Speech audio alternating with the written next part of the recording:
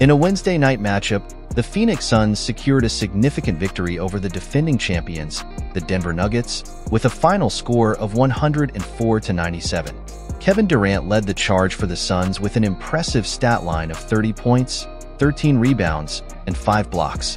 This win marked the Suns' second triumph in Denver this month. The Suns' victory was particularly notable following their recent loss to the San Antonio Spurs, as Durant expressed relief that they did not allow the previous defeat to affect their performance against the Nuggets.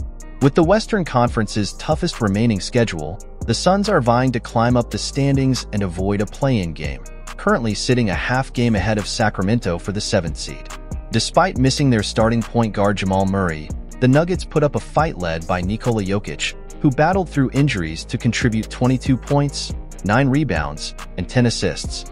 However, Denver struggled from behind the arc, shooting just 10 of 40 on three-pointers, while the Suns capitalized on their long-range shooting, making 16 of 33 attempts.